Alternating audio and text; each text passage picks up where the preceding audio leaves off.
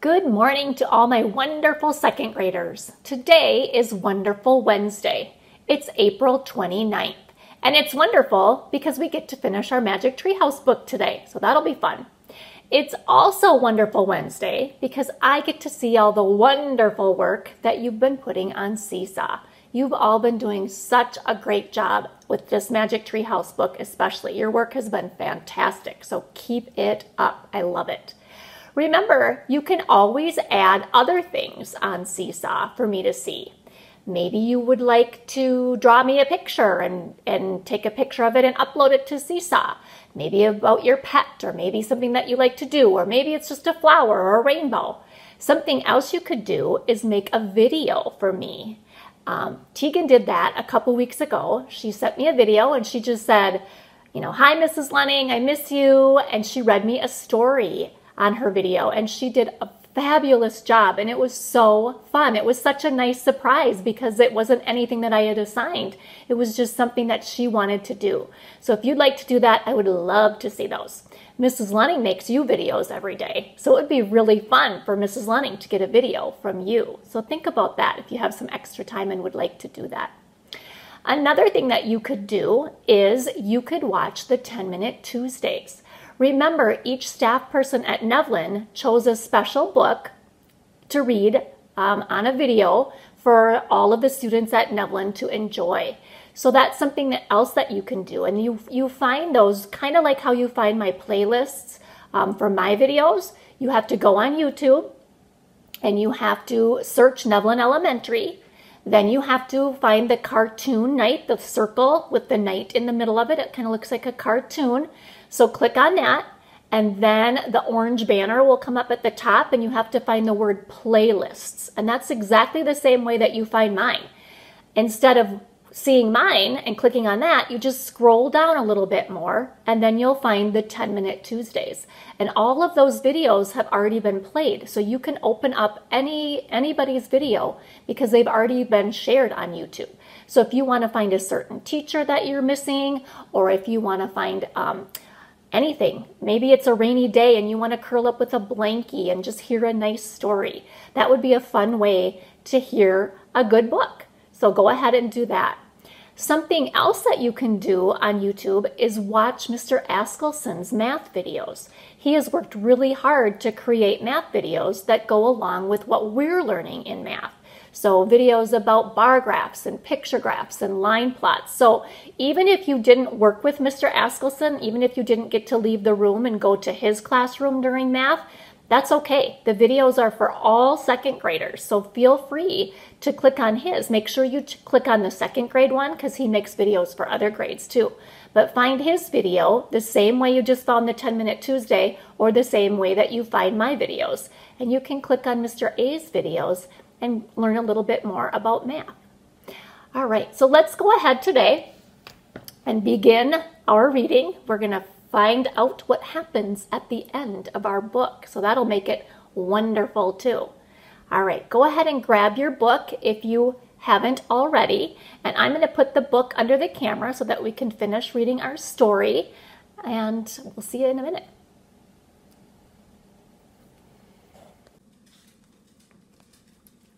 Yesterday, at the end of chapter 8, we found that the lions finally showed up in the story.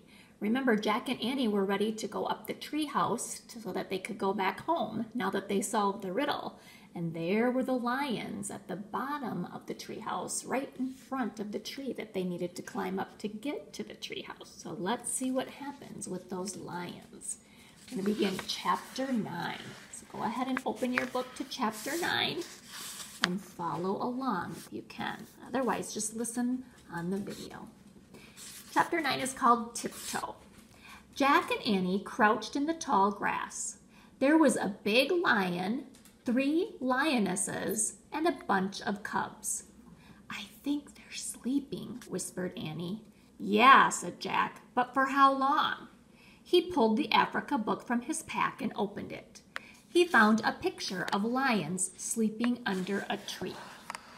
And here's the picture so that you can see that if you're not looking at your book. So That would be pretty scary to get up to the treehouse when all those lions are right there. He read in a whispery voice. After a pride of lions has eaten, they rest for a few hours. The other, what did they have for lunch? Annie broke in. Don't ask, said Jack. He kept reading. Sensing that the lions are not hunting at the moment, the other animals graze nearby. If they can graze, then we're safe, said Annie. She started to stand. Wait! Jack pulled her down. Not so fast. He peered around, which means he looked around. The words in the book seemed true. The zebras and giraffes didn't seem to be bothered by the lions at all. They might be safe, but I'm not sure about us, said Jack. We need a plan. What if we wait till they leave, said Annie. That could take hours, said Jack. Plus, they might be hungry again by then. Oh, right, said Annie. So here's the plan. We tiptoe, said Jack. Tiptoe? Yeah. That's your whole plan, said Annie. Yeah. Tiptoe to the rope ladder, said Jack. Very quietly. Good plan, Annie teased. Just do it, said Jack. He stood up slowly. Annie stood with him. They began tiptoeing through the grass very slowly. The lion flicked his tail. Jack and Annie froze. When his tail was still again, they moved again. Suddenly, high-pitched laughter split the air. Jack and Annie stopped. The hyenas were back. They were standing off to the side, watching Jack and Annie. Jack and Annie made silent monster faces and shook their fists, but the hyenas only laughed some more. The big lion stirred lazily. He opened his golden eye. Jack felt the hair rise on the back of his neck, but he didn't move an inch. So sometimes when you're really scared about something, the hair on the back of your neck raises up and you gotta get chills because you're so scared, and that's what that means. The lion lifted his head and yawned. His giant teeth gleamed in the sunlight. Here's the picture of the hyenas coming closer and closer. The lion turned his head as he looked around sleepily. Jack held his breath as the lion's gaze rested on him. The lion sat straight up. His piercing yellow eyes met Jack's. Jack's heart raced. His mind raced. He remembered something he'd read. Lions avoid giraffes. Jack looked around. There was a giraffe walking toward the tree that the magic tree house was in. Suddenly, he had a new plan. Get under that giraffe, he whispered. Now you're the one who's nuts, Annie whispered back. But Jack grabbed her hand. He pulled her over to the giraffe and underneath it. The giraffe's legs were so long, Jack and Annie could stand under it. Jack's head barely brushed the giraffe's golden belly. The tall creature froze for a few seconds. Then she moved slowly toward the tree. Jack and Annie walked in the same rhythm as the giraffe. They got closer and closer to the treehouse, and closer to the pride of lions. Remember, the pride means the group of lions. The big lion had stood up. He watched them moving under the giraffe. When the rope ladder was just a few feet away, Jack and Annie dashed out from under the giraffe to the rope ladder. Annie scrambled up first. Jack followed right behind her. As they climbed, the lion growled and leaped at the ladder. The hyenas laughed. Jack climbed faster than he'd ever climbed. He leaped after Annie into the treehouse. There's that picture. There's Jack and Annie hurrying up the ladder to the treehouse. Annie had already unrolled the scroll. The riddle was gone. In its place was one shimmering word, honey. Because remember, that was the answer to the riddle, wasn't it? Jack grabbed the Pennsylvania book. He opened it and found the picture of the Frog Creek woods. "I wish we could go there," he said. Just then, the giraffe stuck her head through the window. "Bye, honey," said Annie, and she kissed the giraffe on the nose. The wind started to blow. The treehouse started to spin. It spun faster and faster. Then everything was still. Absolutely still. Chapter 10, the last chapter. After lunch. Jack opened his eyes. His heart was still racing. Hyena laughter still rang in his ears. "We made it," said Annie. "Yes," said Jack, "but it was very close." Jack took another moment to calm down. Then he pulled the Africa book out of his pack and put it with the other books. Annie put the scroll with the other two scrolls. "The giraffe was the true honey on that trip," she said, "sweet and golden with danger all around it." "Yep," Jack said, "and now we have just one riddle to go." "Yep," said Annie. "Ready?" "Ready." All right, so just look at that for a minute. She said the giraffe was the true honey on that trip, sweet and golden with danger all around it. Okay, you're going to need to know that later. She started down the ladder. Jack followed. When they hit the ground, they walked through the sunlit woods. "It's time for lunch," said Jack. "I'm full from our picnic," said Annie. "Same here," said Jack. "What do we tell Mom?" said Annie. "We say we ate our sandwiches coming back from the store," said Jack. "What if she asks why?" said Annie. "Oh, just say we had a picnic with a Maasai warrior in Africa," said Jack. Annie laughed. "Right," she said, "because we didn't want him to be mad at us for taking his honey." "Right," said Jack, "the honey from a beehive that a honey guide led us to." "Right," said Annie, "and that happened after an elephant gave me a shower, and we scared off 2 hyenas." "Right," said Jack, "and after you fell into a mud hole because you were helping 1,000,000 wildebeests migrate across a river." "Right," said Annie, "and all that was before a giraffe saved us from a lion." "Right," said Jack.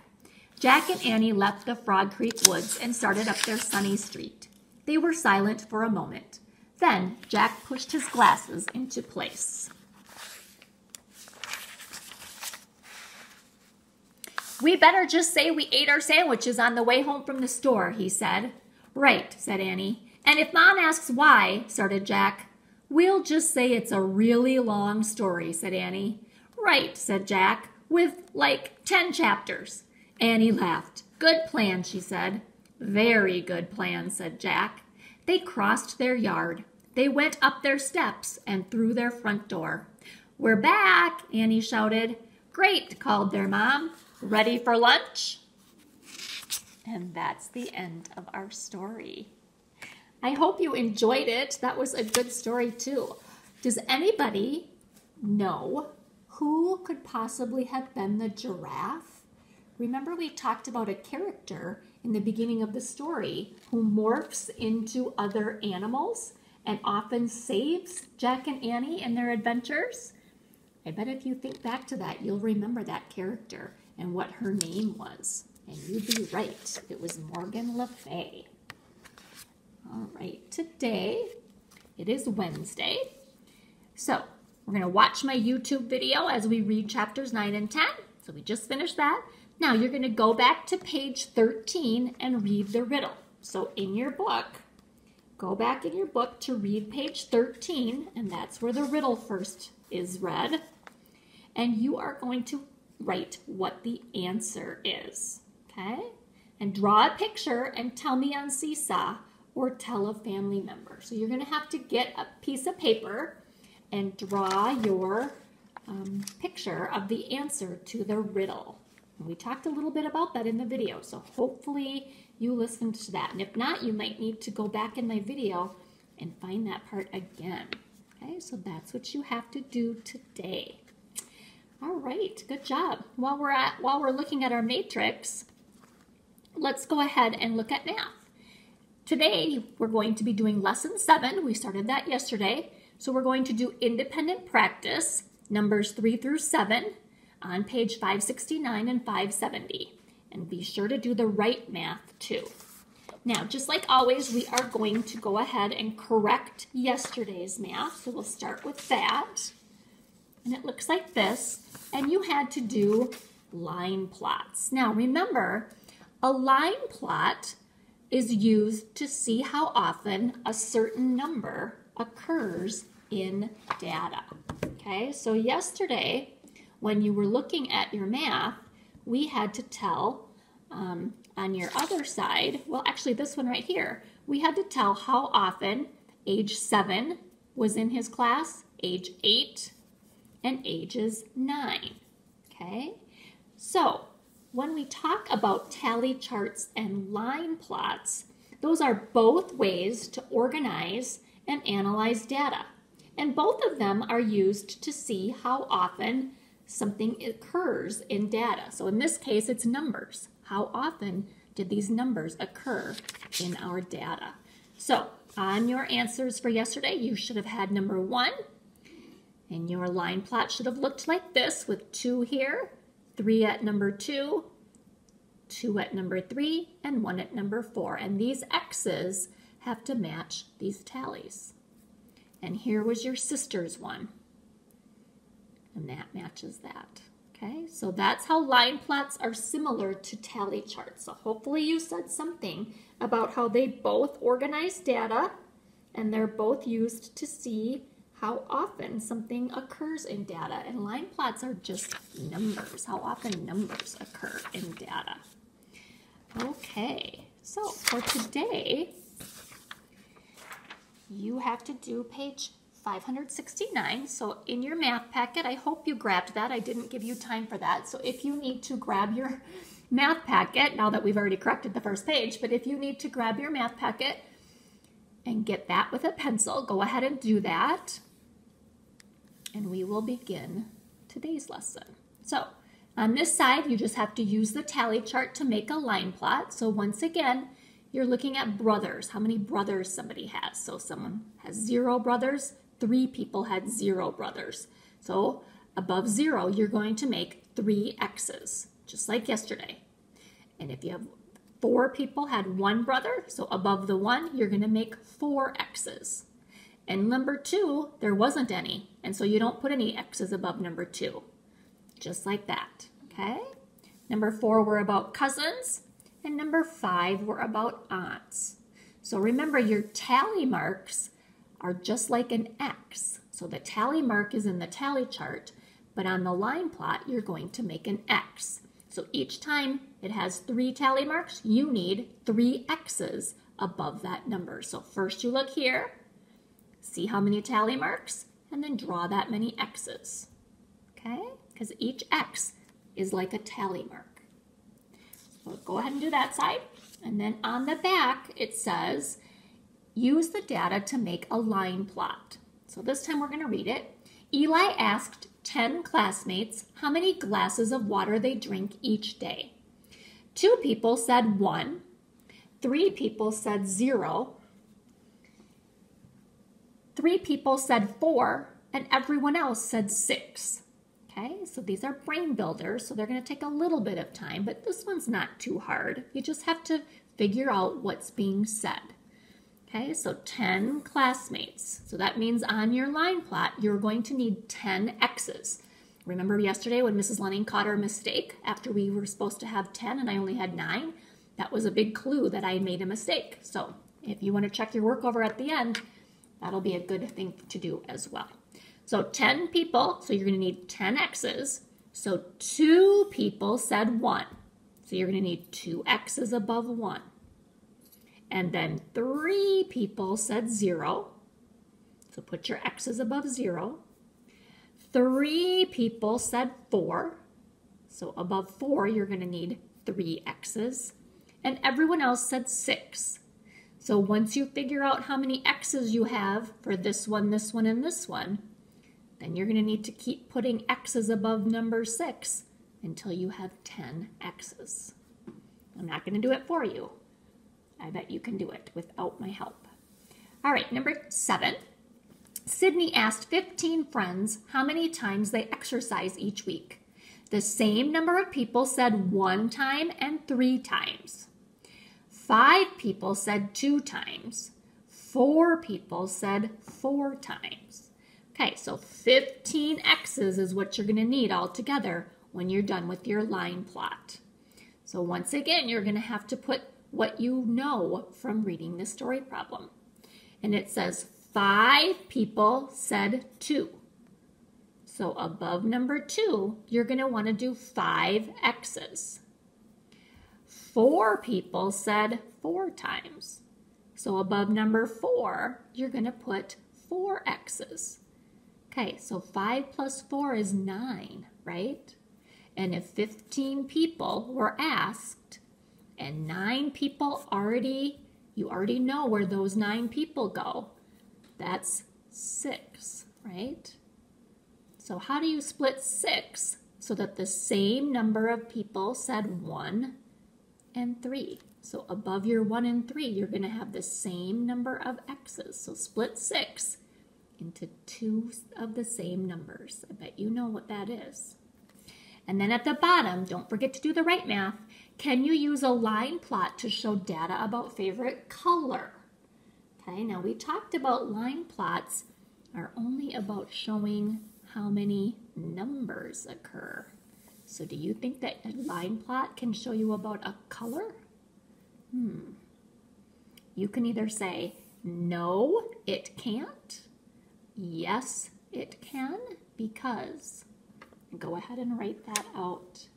And that's your math for today, boys and girls. So once you are finished with your picture and uploading that to Seesaw, if you can, and you are finished with this math, numbers 1 through 7, plus your right math, you are done for the day. So I hope you have a wonderful day, and we will be back together tomorrow on our video.